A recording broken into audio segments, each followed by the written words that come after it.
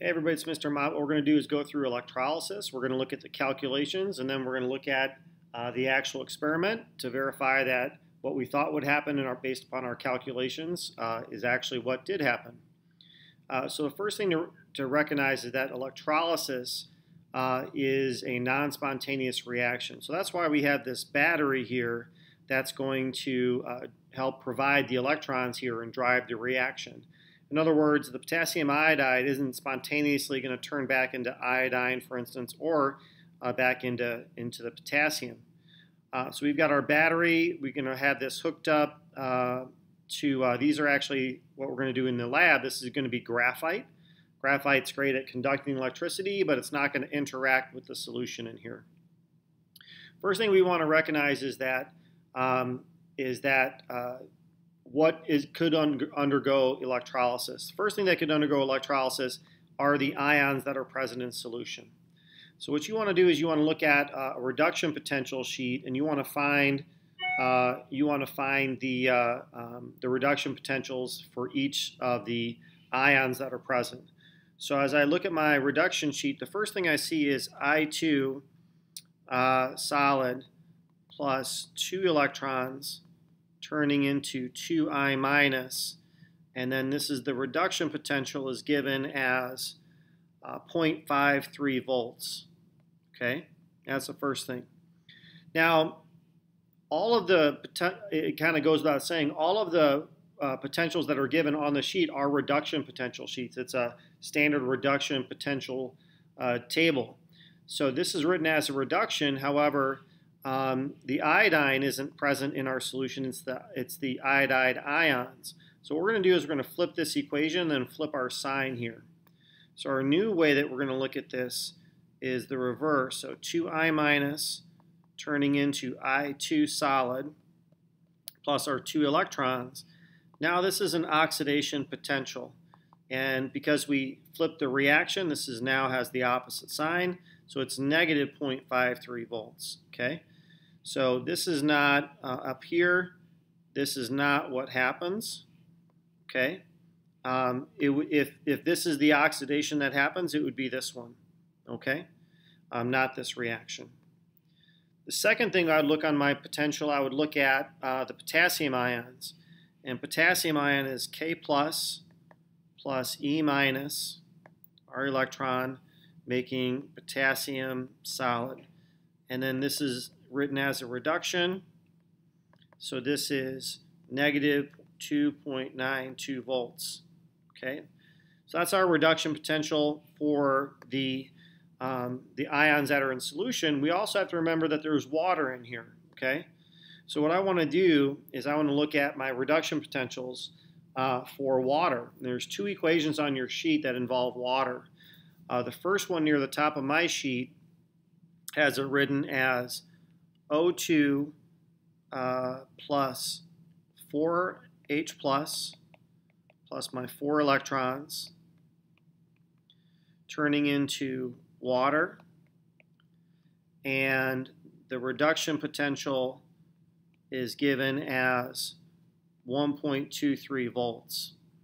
Now, what you want to think about, the way that this is written is as a reduction. However, it would be the water that is possibly taking up the electrons from the battery. So we actually need to flip this one as well. So similar to the top one, we're going to be flipping this one. So this is going to turn into 2H2O to form oxygen, my 4 hydrogen ions, and my 4 electrons. And now this is an oxidation. Okay? And this is, since I flipped my equation, I'm flipping my sign. There we go. Okay, so again, this is not what's happened either. So we want to look for our last equation involving water, and this one is written as a reduction. We have it's written first, 2H2O gaining electrons to make H2 plus 2OH minus. And then we have and this is written as a reduction, and the value is negative 0.83 volts. Oops. 83 volts. Okay. So the four possible equations that we have are, let's see, our four possible ones are this one, this one, this one, and this one. Now, something to remember that's really important here is that in this process, you're going to have one oxidation and one reduction.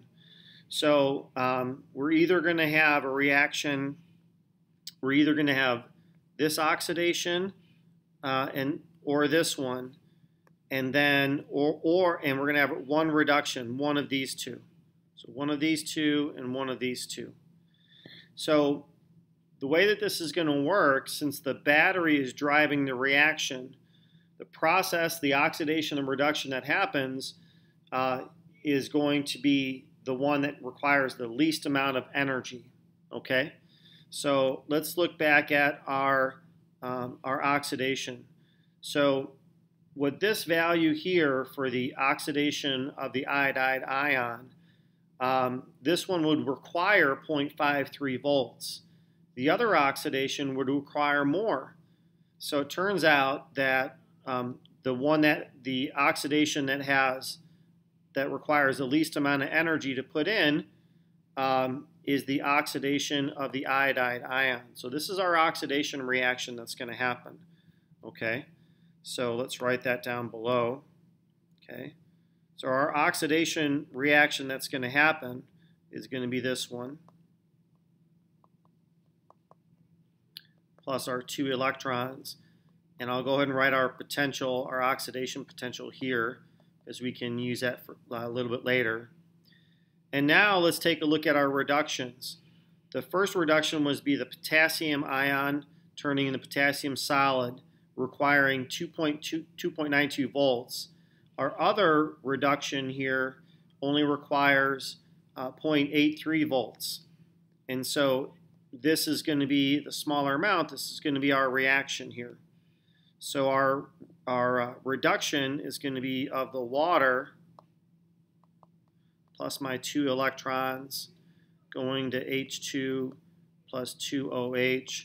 And our reduction here is going to be negative 0.83 volts. Okay. Now we're going to go ahead and test our electrolysis solutions as a way of sort of verifying this. If we are forming iodine, one way that we can test for the presence of iodine, going back to your biology days, is by adding starch to it. Okay. The other thing that we can test for is that on the other side of our U-tube, opposite of where the iodine forms, we're making hydroxide, so it's going to be basic. So we can add an indicator in there for that. Okay. Other things that you could be asked, to determine how much energy is needed to drive this cell, and so you would add these two up for the total. So just doing this in my head, it'd be a negative, let's see, negative 1.33 volts. Hope I did that right. And then the other thing that you might need to do is come up with the overall reaction. Because the electrons that are lost are 2 and electrons gained are 2, we don't have to multiply either of our equations, and we would total these up. So our overall equation would be 2I minus plus 2H2O, making I2 plus H2 plus 2OH minus. And that would be your overall reaction. All right. Next part of our video, we're going to show the electrolysis, and then we're going to show and sort of verify that these are the reactions that we thought would occur and see if they do. Thanks for watching.